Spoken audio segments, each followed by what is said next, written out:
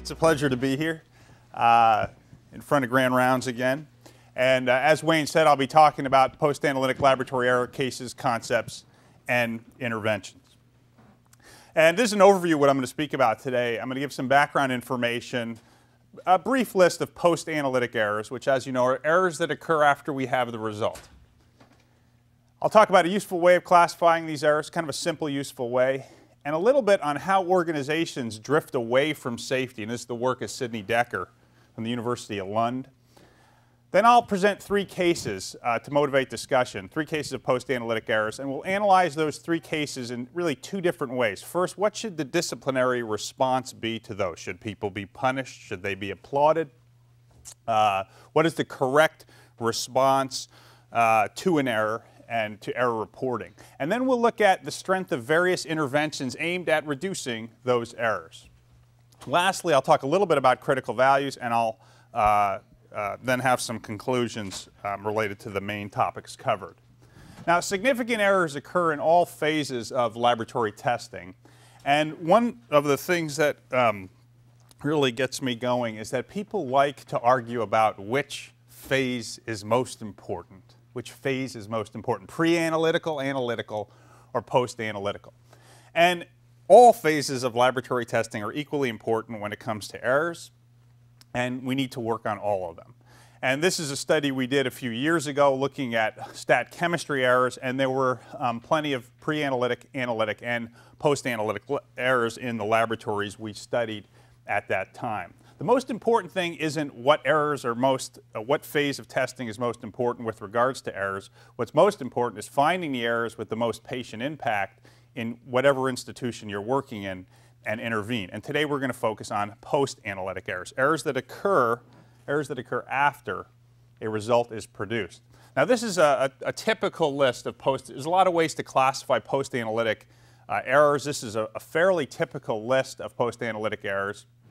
And post-analytic errors would include one or more of the following. So probably the most common is the post-analytic data entry error, oral miscommunication of results. And when I go through this list, I'm referring to errors that afflict every laboratory. You know, as the editor of Patient Safety Newsletter, people communicate with me regarding errors that are occurring in their institutions, and I've chosen cases today and this list of errors that are common to all laboratories, so that when we look at interventions, hopefully the interventions could work for most clinical laboratory facilities. So oral miscommunication of results, errors in reporting to a downstream printer, fax, or electronic medical record from our laboratory information system, physician or other provider failing to retrieve the test result is a very common error, failure to communicate a critical value, the misinterpretation of the lab result by a physician or other provider. In other words, they got the information, but then they misinterpreted it.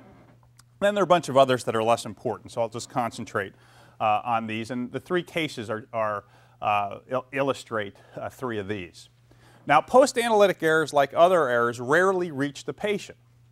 There's enough safeguards in healthcare that the errors are usually blocked either by the lab, who detects the errors before it leaves the lab, perhaps through delta checking, the MD or nurse, who perhaps receives the laboratory result. For example, perhaps they receive a laboratory result of a hemoglobin of 4 in a patient who is perfectly ambulatory and is able to dance and prance into the office, looks healthy, and they look at that lab result and they say that just cannot be true, and so they either disregard it or they retest. The patient themselves can block a laboratory error. So here's an error that's gotten out of the lab, the MD or nurse didn't pick it up, but the patient picked it up. Perhaps this is an error where a technologist has entered a laboratory result into the wrong patient's record. So now this patient is told that they have a particular abnormal laboratory test result, perhaps a high cholesterol, and the patient says, "Don't worry about it, that's not my result. No one took my blood." And so it's good to know as a patient, you know, we hear this a lot with regard to pharmacy errors. We hear this a lot with regard to pharmacy errors, that patients should, you know, be aware of the drugs they're on and, you know, look at what they're being given. If you're in the hospital, look at the bag, the intravenous bag that's hanging to see what you're on. Similar with lab tests, it's very important to know which tests have been ordered you. And once in a while, like this error number 4, it'll traverse all barriers and produce what we call an adverse event, which is essentially patient harm. or patient injury due to the laboratory error. Now, a very useful and simple approach to error classification that we've been applying some time and I think is useful to any laboratory is to look at errors and try to classify them in one of two ways. The first way is errors can be classified as either due to lapses in concentration or due to lack of knowledge. And there are fancy names given for these terms, but we're going to try to speak in plain language. So we're looking at most post-analytical errors are due to lapses in concentration. So you're trying to do a task like type in your name. Here I've tried to type in my name. This is the correct spelling of my name. This is how I typed it in.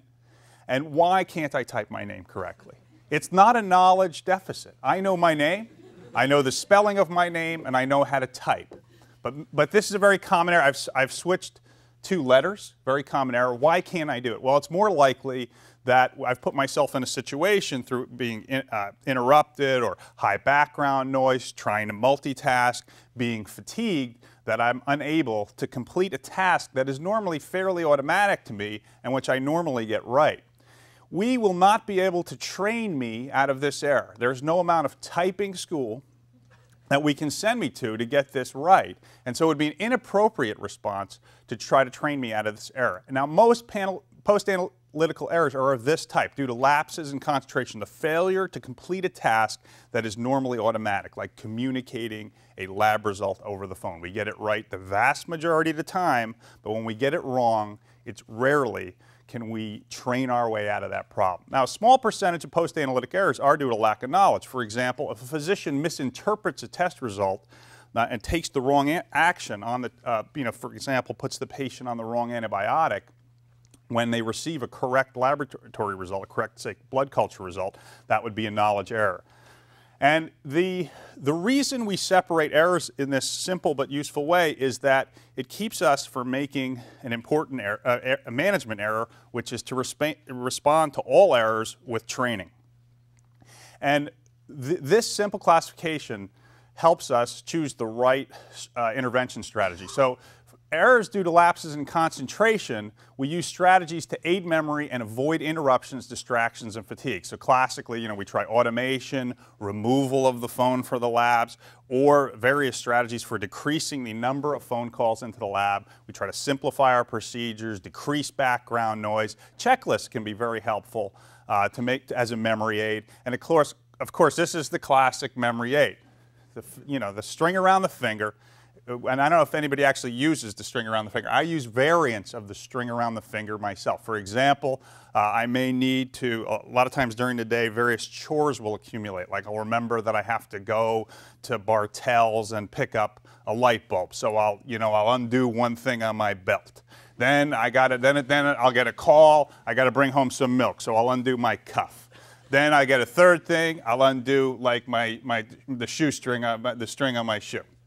By the time I'm walking home, my clothes are falling off. And I've overloaded myself with so many cues that I can't remember what I'm supposed to do. And that's a problem with the string around the finger. It's good, it's good for maybe 1 string is good or 2 strings are good, but once you get to 3, 4 strings, you can't even remember what they're for. You get an information overload. But that's a classic way, a memory aid. And errors that are due to lapses in concentration, these are the kinds of interventions we're looking at. And we can't train our way out of them. Now, what is training for? Well, when you lack knowledge, when your error is due to a lack of knowledge, then the interventions we tend to choose are things like increased supervision. So an example of this is perhaps certain rare results should not be reported out without a supervisor looking at them. You don't want to report out some kind of very rare organism that you've never seen before. You don't want it to be the first time you report that out. You would like to run that by a supervisor. So we respond to errors due to lack of knowledge by increased supervision, and here's where training can be useful. But sometimes it's the case that even lack of knowledge errors can be dealt with through things like automation or other process improvements. For example, urinalysis can now be microscopic urinalysis or other microscope-based tasks can be sometimes eliminated through using automation. So if you have an error-prone, microscope-based task that requires a lot of knowledge and can replace it by some direct measurement, automation can actually help decrease errors due to lack of knowledge because maybe we don't need the knowledge anymore. So you shouldn't rule out automation and some other process improvements for helping with knowledge errors. Now, one topic that's useful to look at when you're looking at organizations is how is it that organizations come to the point that they become more accident or error prone? And I'm thankful to Dr. Sidney Decker for his work in this field. And he wrote an excellent book called The Field Guide to Human Error Investigations that is very helpful in looking at what's called organizational drift. And I'll show you how it basically works. So this is the safety level. And you start off, you're in a safe condition. And what I mean by that is the patients are basically in a fairly safe condition. You have good systems in place for reducing errors, avoiding errors, and detecting errors before they reach the patient. And then you make a decision. Let's say, you downsize the staff. You cut back on nursing or you cut back on laboratory staff. It's a small increment, the first of a series of small incremental decisions. And you make the decision and it seems to be okay. You wait a few weeks, nothing happens. No one's really getting hurt. Everything seems about the same. But you've borrowed a little bit from safety. You've borrowed just a little bit. Your staffing's down, you've given over to money, you've given over to the revenue side perhaps, to the expenditure side, you're saving some money, but you've borrowed a little bit from safety, but it seems like it's okay. So perhaps you were maybe even overstaffed. You're thinking to yourself, we were overstaffed, we haven't had an accident, because the accident occurs way down here when you're in the unsafe condition. Then you make, a few months go by or a year goes by, and you decide, I think another way we could save some money and maybe, get rid of some work that doesn't need to be done, it's wasteful work, is we can increase the instrument maintenance intervals. We look at the instruments too frequently. We're troubleshooting them too often. The manufacturer's guidelines are too tight. So you make that, and now you're drifting again. But nothing happens. You seem to be fine. And so you drift along. Then you make a third decision, maybe to delay instrument purchases or to delay interfaces between the instruments and the laboratory information system. And then a little bit later, you're drifting again, and now a bad accident happens. A bad accident happens. And what happens typically in this case, now like people come in from the outside, like a faculty member or a consultant comes in, and they come in and they're here. And they look at your organization and say, wow, look how deviant you are. Look how far you've drifted. But you don't know it. See, you didn't know it because you're just, you're drifting along. Everything's fine. You're inside and you don't see it. And so to avoid this drift, you have to look. You have to look hard at each decision, whether it's borrowing from safety. And you have to try to consider it and have a lot of different opinions in the room to question whether incremental decisions are in fact borrowing from safety. Because sometimes, perhaps increasing the instrument maintenance interval is a good idea. Perhaps it is a wasteful practice, not adding much, but other times it might not. So this is drift, usually a small series of incremental decisions that seem safe at the time, but are unsafe. And this pattern has been shown to be very prominent in airline accidents. Things like increasing maintenance intervals, a series of small decisions that lead people away to a condition where they're more likely to see accidents. So let me show you 3 composite cases. And by composite cases, I mean that through the newsletter and various professional organizations related to safety, I've received a lot of different cases, and these are sort of teaching cases. They're true, but they combine elements of more than one case in each case.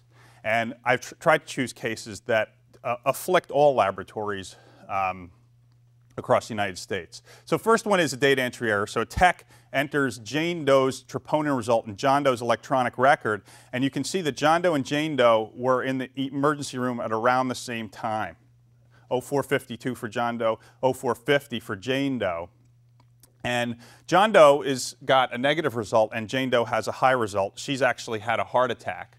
But John Doe gets Jane Doe's result, is what happens. There's a data entry error, so John Doe gets a 250, and he's admitted to the ICU with an incorrect diagnosis of a myocardial infarction and receives unnecessary treatment. So he's nitrated and heparinized and monitored. This error, it's interesting when you talk to labs, most labs have some version of this error, can produce some case that's some version of this error. So it's just a classic data entry error.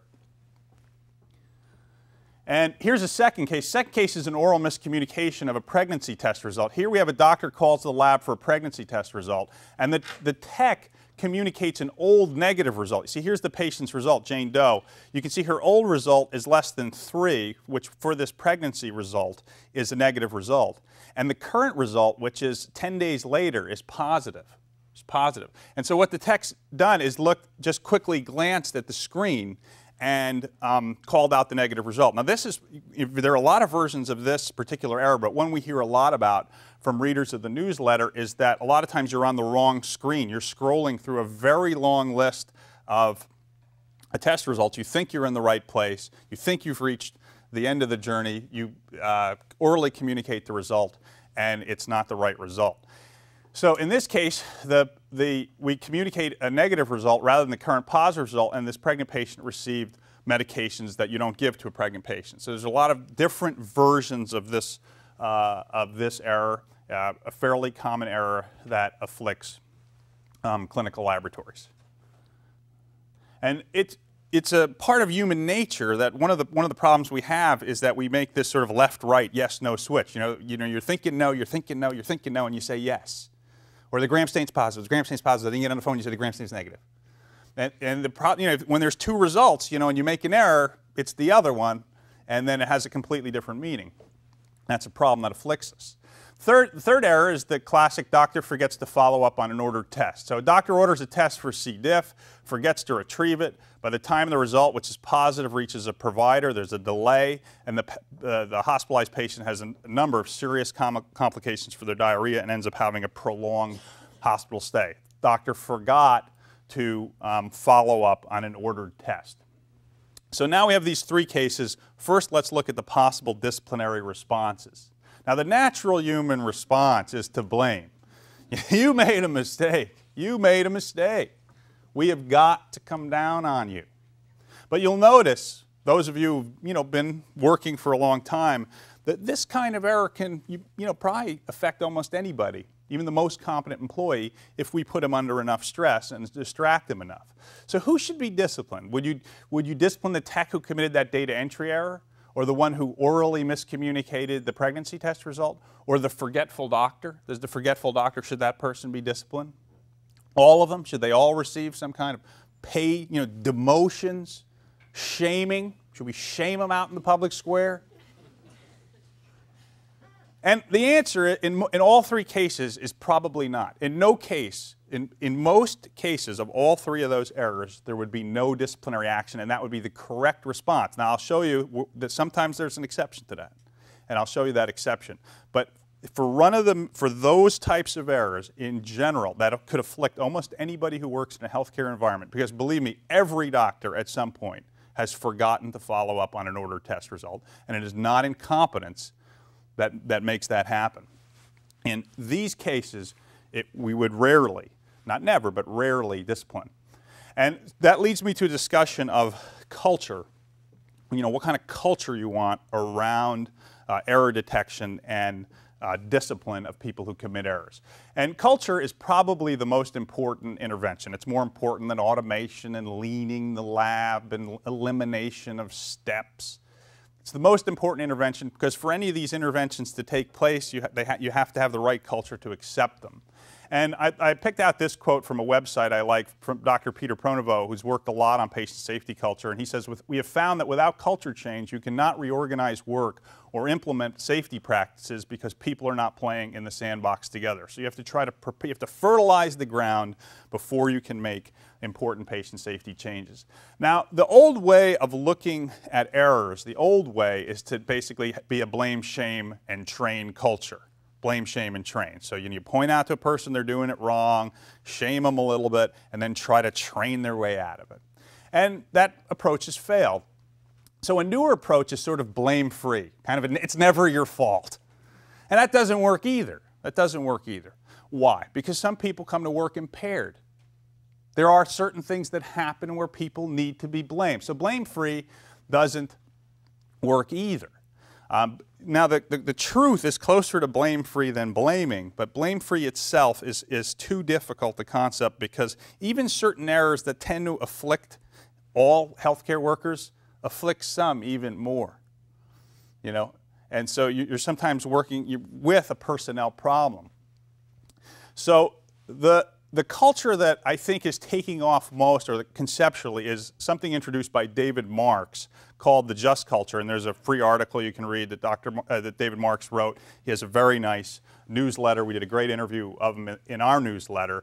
And it's been very, very helpful, is this concept of just culture. And the idea is choosing the best response to discipline. And one of the reasons you don't want to discipline people for these common errors is that they afflict everybody, and then if you discipline them, people are not going to want to report errors, and if they don't report errors, that's going to hurt quality improvement. And in the just culture model, which I'll share with you now, there's basically what the just culture says is it divides errors into three behaviors, or three types of errors, and then it dictates the response to them. And I'll show you why this is helpful. The first error is the honest human error. Those are most cases, the three cases I presented, they would usually be honest human errors. So these are honest human errors made in an error-prone environment. Why can't I type my name? Okay, it's an honest human error. I'm probably, if we take me and we put me at my desk, and then we do a construction project in the office at the same time that the guy's there with the ladder changing the light bulb, and then we give me 3 phones and we ask me to answer all 3, and then and Dave Chu comes by and he says to me, Mike, hold my pager, and you know, if I'm doing enough things, eventually I won't be able to type my name right, and you can do that to lab workers. You know, you can short staff them, give them lousy equipment, put in mismatch work volume to staffing, and eventually people will start making these errors from lapses in concentration. That's what we would call an honest human error in an error-prone environment. And most cases, probably all 3 cases that we've talked about, belong here. And the response to this error is to console the error and fix the system. Console the error and fix the system. And I'll talk a little bit about fixing the system when I get into more detail about interventions. But you console this error. You say, look, this is the kind of error that could happen to anybody, or it happened to me. And that's your response. Now the next kind of error is errors due to at-risk behavior. At-risk behavior, this is like driving 65 in a 55-mile-an-hour zone. It's an at-risk behavior. Why do you do it? Why do you do it? You all do it. You do it because you get there faster, right? You're rewarded. The reason we take every form of shortcutting in healthcare is an error due to at-risk behavior. Why do people wash their hands too fast? This might be the technologist who likes to incubate for 25 minutes instead of 30 minutes. Okay? So every form of shortcutting. You're rewarded for it because it produces time. Now, a lot of times, if you're in a highly stressed environment, you use that time to do other meaningful work. So a lot of times we'll say, oh, look at that nurse, they mislabeled the specimen. We'll try to come down hard. You know, they took a shortcut and mislabeled the specimen.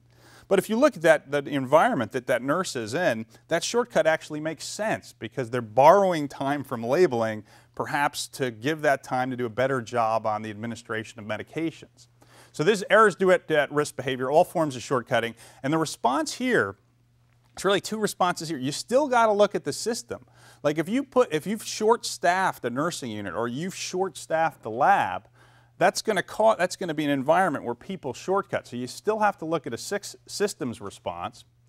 But given that you have a decent system, if you're able to produce a decent system, then you have to coach and monitor.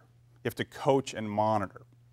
So coaching alone is not good enough. That's like training. It's not good enough. But monitoring, where you randomly look at people's behavior. So this is why, like a lot of people, why won't, like my friend tells me the story, he doesn't like to drink milk directly from the container because his wife may be watching. He wants to drink milk. You can train him that he's not supposed to drink milk from the container, but unless he thinks someone's watching, he will still drink milk from the container. So you want to put in monitoring wherever you put in coaching. That's your response to errors due to at-risk behavior. And there's a lot of different kinds of at-risk behavior. in the laboratory, but they basically usually come down to shortcutting. Now, the last kind of error is errors due to recklessness. Now, on the extreme end, this can actually be lawlessness. And you'll see cases, in the national news, on CNN, of, this could be the physician who diverts drugs from the patient to him or herself because they're a narcotics addict, or the nurse who assaults a patient. And in the lab, there's been publicized clinical cases of people doing so-called sink testing, where they just take the specimen comes in and they pour it down the sink and falsify results. Or there's been cases, criminal cases related to point of care testing, where people just didn't do the test and falsified the results. So this is recklessness, and recklessness needs to be punished. There's no other way around it. You can't go blame-free. You can't go blame-free with the falsification of results. Similarly, there's you're not allowed to drink in the lab. You're not allowed to be under the influence of marijuana. And the response to that is to punish. There's no other way. And these cases must be, have to be handled in that way.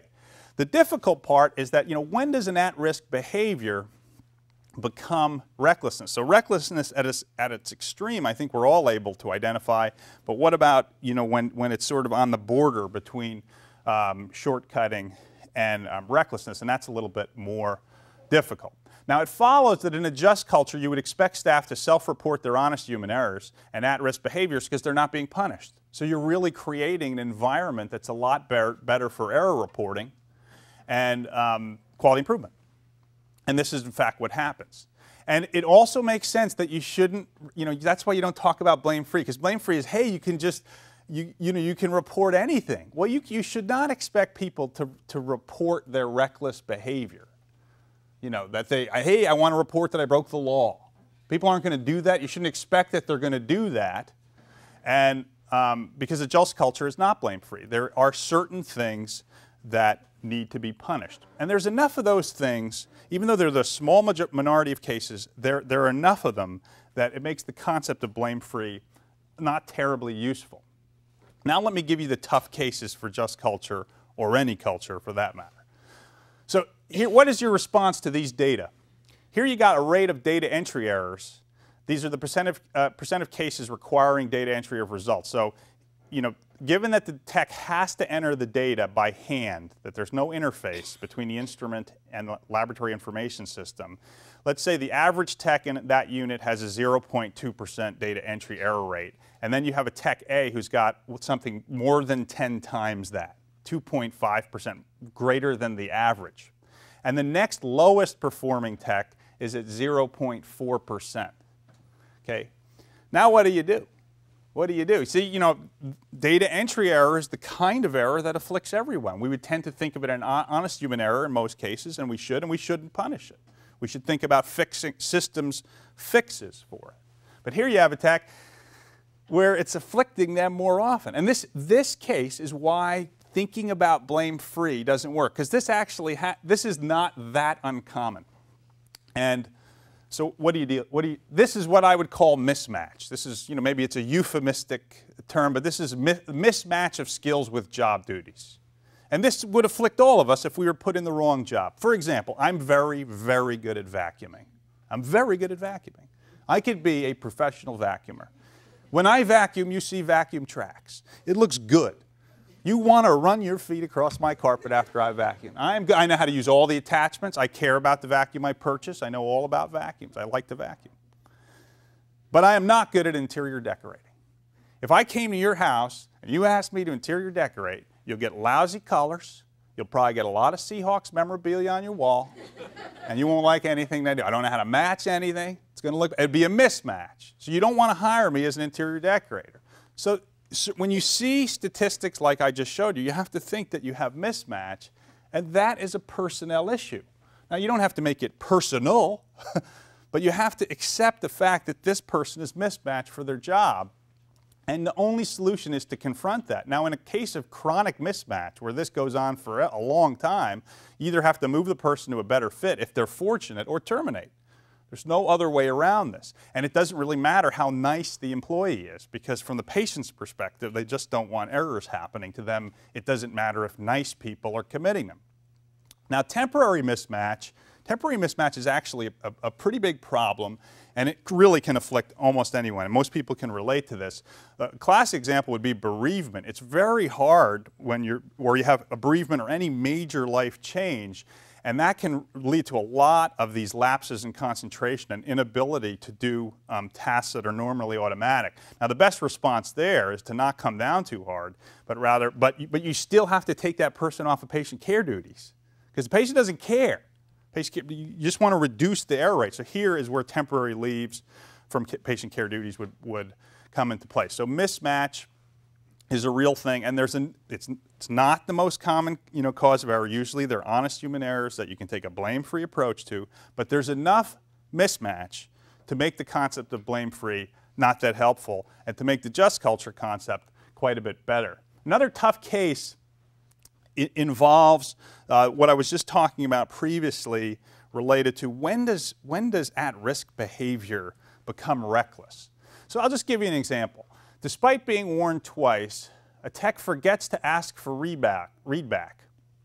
So they give an oral result, and they forget to ask the provider to tell them what they just said. And that contributes to misinterpretation of a hepatitis C result, because about 1% of oral communication is erroneous. There's been some recent papers even in the laboratory literature about this. And it leads to misinterpretation of a hepatitis C result and a suboptimal treatment. So the question I asked you is, when does this at-risk behavior get reclassified as a reckless behavior? You do it once, you do it twice, you're warned. It's not a lapse in concentration, you just don't like to do it. The same can be said of hand washing, if you see a person not washing their hands. And there's not a simple answer to this question. It depends a lot on the culture of where you work. When at-risk behavior moves to reckless behavior depends a lot on the culture of where we work. Some hospitals are very, very intense about hand washing, very intense. And they'll only give a couple of warnings if they see a healthcare provider not wash their hands before seeing a patient. And then severe action is taken. Others will warn many, many, many times. And there's no simple answer, but there is a continuum between at-risk behavior and recklessness. And you can see, that the just culture model is nice because it allows you to put things, on this continuum and make some decent decisions. Now, so we've talked about the disciplinary response, which for the three cases I presented would normally be no disciplinary response, except for if you have mismatch or some other extenuating circumstances, mismatch or some kind of impairment. And now let's talk about the interventions to decrease these errors. And first, what I want to do is give you a framework for error reduction in general. And this comes from the work of the VA National Center for Patient Safety. A lot of this was given to me by Dr. John Gosby in an interview, and they have a great website for anybody who wants to look at it. And they separate interventions. It's very helpful because they separate interventions in healthcare into three classes. The first is weak, and these are the ones we usually choose. Why do we choose them? Because they're easy. If you look at the bottom of an incident report, when I was on sabbatical in 2001, I was at the University of California, San Francisco, and I got to look at a lot of different incident reports from a bunch of different institutions and talk to a lot of people about incident reporting. The most common intervention that's listed at the bottom of an incident report are call for training, more training, and tell people to be careful. I told them to be careful. I got them in my office and I told them to be more careful. That's the call for enhanced vigilance. Now, am I going to type my name correctly the next time because you told me to be more careful? No. Why don't you remove all the distractions and get rid of the pagers and the beepers for a few minutes, and maybe I'll be able to type my name correctly. The other weak interventions besides training and call for enhanced vigilance, double checks, warning labels. Have you ever seen the warning label around a hot tub at a hotel pool? There's a warning label of a person diving in a hot tub. Who dives into hot tubs? Are they going to be prevented by a warning label? Has a person ever been about to dive into 2 feet of water and looked at the warning label and say, hey, I shouldn't dive into 2 feet of water in a pool that's 3 feet in diameter? No. It's not very helpful. The other thing with warning labels is you go to certain instruments, they have 40 warning. People have put 40 Post-its on the instrument with 40 different warnings. Like, do this, do that. The left button is the right button. The up button is the down button. It'd be better to get for the up button to be the up button. So warning label. Memos. People love memos, especially email memos. Dear lab, Everything you're doing is wrong. Love, Mike. Not very helpful, not a strong intervention. Intermediate strength interventions would be things like readback. Readback is a nice intermediate strength intervention. It works. It's been shown to work. And it's been used in the aviation forever. Workflow adjustments, things like moving batch work to times of optimal staffing, reducing distractions. For example, getting rid of phone distractions or decreasing them in the lab by using a call center, so having specialized call answering. And this is work. You know, a number of us visited Mayo Clinic and enjoyed seeing just how few calls they get into the laboratory, just how few phones they have. Now you can start to see that once you get to intermediate strength interventions, these are getting harder. They're harder. Calling for training, telling people to be careful, easy. Putting in a call center, tough, because it involves changing the way we do work. Readback's not that tough. Call center's tough. Minor software enhancements like decreasing manual faxing by using direct faxing from the laboratory information system. This is a nice way to reduce post-analytic errors, and it's an intermediate strength intervention. It's not particularly easy, it's not particularly hard. Checklists can be an intermediate strength intervention. For example, checklists used to verify the accuracy of interfaces to make sure that you're testing for every possible condition by filling out the checklist, making sure you're being thorough. Now, how about the strong ones? Now, the thing about the strong ones is they work, but they're high risk, sometimes very expensive, and if you get it wrong, by high risk I mean if you get it wrong, you could be in worse shape than when you started. And there are several examples now in the literature of places that, facilities that have implemented computerized physician order entry as an example where it was implemented poorly and they're actually in worse shape with all this computerization than they were with pencil and paper. So strong interventions would be things like major software enhancement. And for post-analytic errors, we're talking about things like auto-validation, interfaces between the lab information system and the electronic medical record, and interfaces between the instruments and laboratory information systems so that you don't have to enter data. And certainly over the last 2 or 3 decades, this is the single biggest reducer of errors, post-analytic errors in the lab, is the elimination of data entry as a way of getting rid of data entry error, and that's certainly been a major triumph in clinical laboratories. Physical plant changes, for example, those of you who work at UW know that we have an automation zone where the instruments are closer to processing. Elimination of steps, for example, the LIS instrument interface gets rid of data entry. You get rid of that step, you get rid of an error-prone step, you get rid of errors. So that's very, very helpful. Equipment standardization like call center, one type of remote printer so that the person who has to repair the downstream printer doesn't have to have the knowledge of 25 different kinds of printer. And then lastly, involvement by leadership in patient safety. And by that I mean tangible involvement of leadership in patient safety, not me sending you a memo.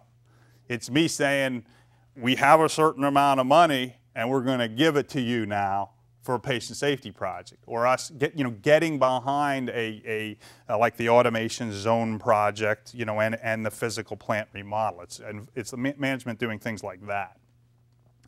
Now, people say, what do you mean training's useless? It's not always useless. Training is weak on its own, but it's an essential part of stronger interventions. If you're teaching people how to function in the call center or use new instrumentation, training's important. And memos are weak by themselves, but they're useful for communicating, especially from management, project timelines. Here's how the big patient safety project's going. We're on time, we're not on time, here's why. Milestones in the project. That's where memos can be very, very useful. Now let me apply these concepts to the 3 cases that we discussed. First one was data entry error, intervention strength as applied to data entry error. So we're going to take this VA National Center for Patient Safety list and apply it to these. So what would be the weakest? Retrain the technologists. Retrain the fingers. Get them to enter the data right. Tell them to slow down. There's a patient behind the result. Can't you slow down? Can't you type right? Let's send you to typing school. Show you a picture of the keyboard. This is the A. Weak but better would be the same exact thing, but having the supervisor walking around terrorizing them. So scared that you can't possibly make a mistake. It's better, but it's weak. Intermediate would be redundant data entry. This is where 2 people enter the data not unknown to each other, but independent of each other, and the result only goes out if they agree. And this is not actually used in clinical labs. It works.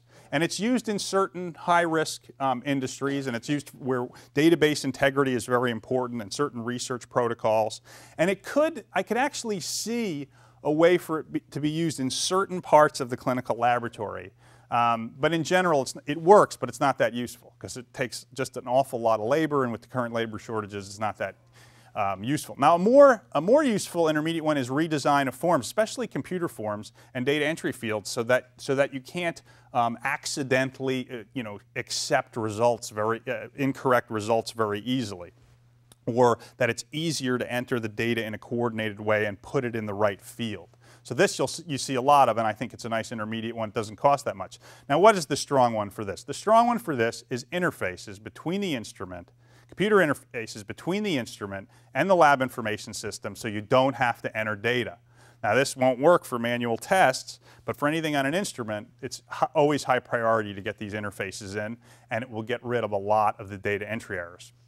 You're still going to have to enter data because there's always some reason, like in the troponin case, where normally it would go over an interface, but there's often a reason where you have to manually enter. Similarly, interfaces between the electronic medical record and the lab information system can reduce error if it's done right. Strong interventions are difficult to implement and sometimes expensive. And I want to thank, for the next couple slides, my colleague, Dr. Dave Chu, regarding the concepts here, and then the next slide is a nice image that I think illustrates the point. Strong interventions are difficult to implement. So let's look at interfaces. Implementing an electronic medical record is hard. Interfacing the lab information system to the electronic medical record is hard.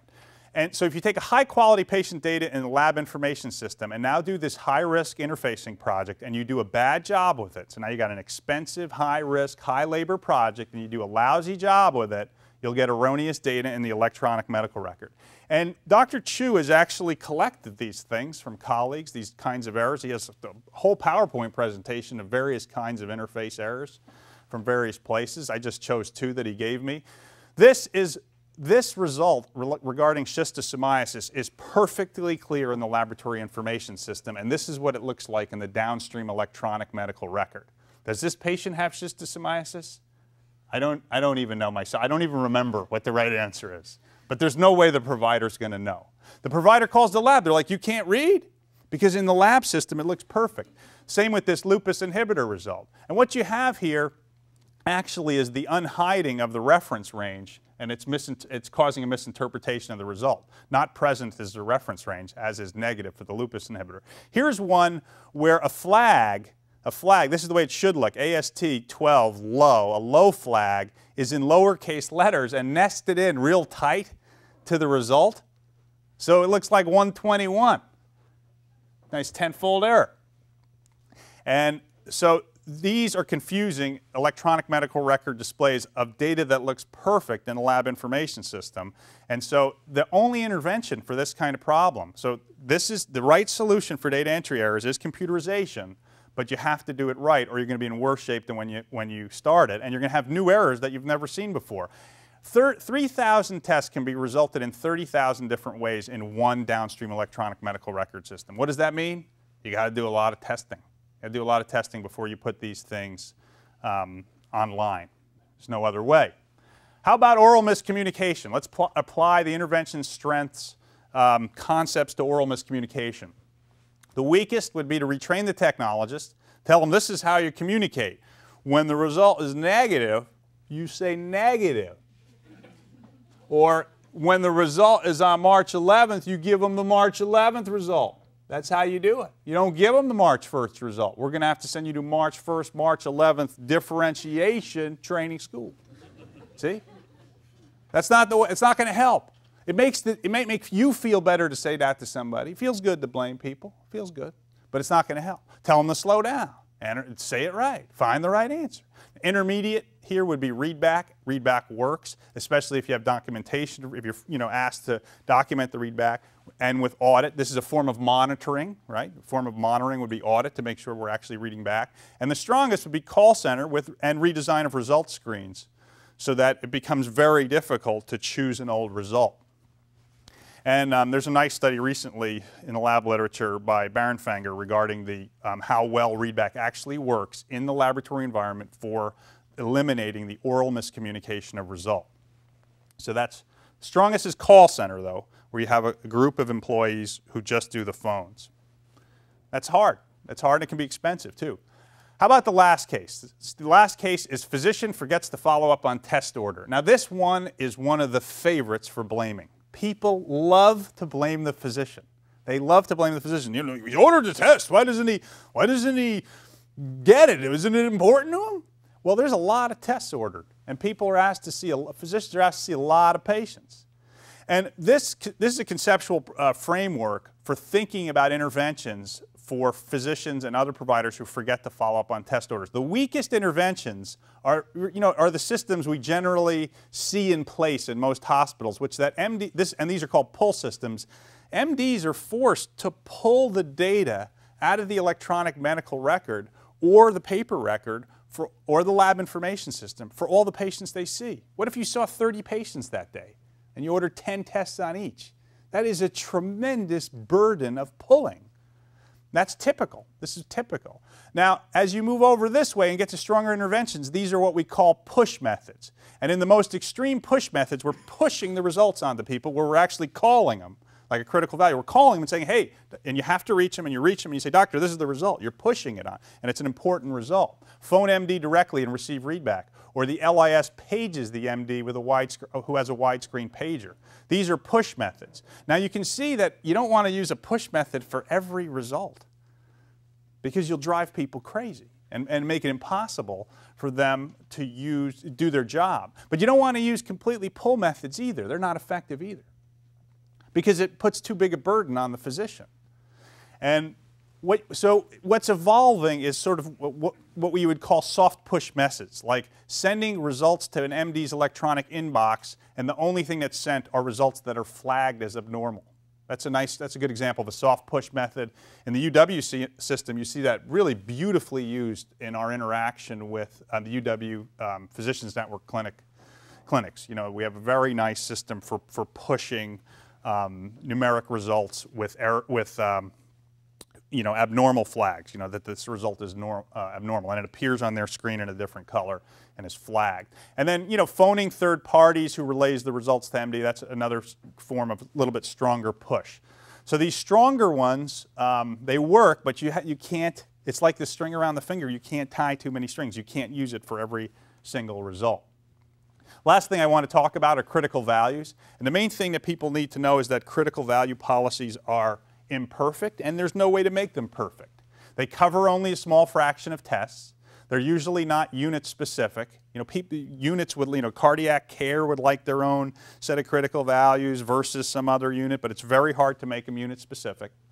They're imperfectly executed because they're overly dependent on third-party communication. We would like to reach the physician directly or the person taking care of the patient directly. That is not always possible, and so you have to send it to a third party. Anytime there's a third party, there's a higher chance for an error. The strongest intervention here is a form of automation and computerization, which is direct paging from the information system to the physician pager.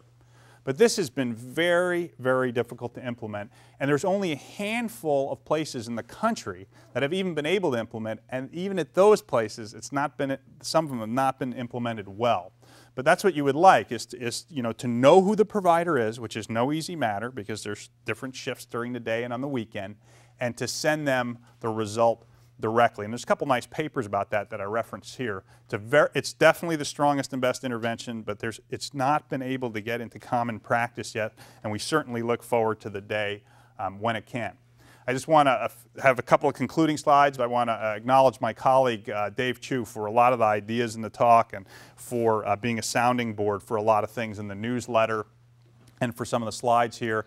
And I extend that to my colleagues in the University of Washington Department of Lab Medicine who's helped me with regard to thinking about errors over the last several years. John Gosby at the VA for the information-related interventions, David Marks for his work on just culture, Sidney Decker for his work on the drift into catastrophic failure, and the entire board of editors of the Laboratory Errors and Patient Safety newsletter. In conclusion, I think, I've shown you some cases, composite cases. Clearly, post-analytic lab errors can harm patients.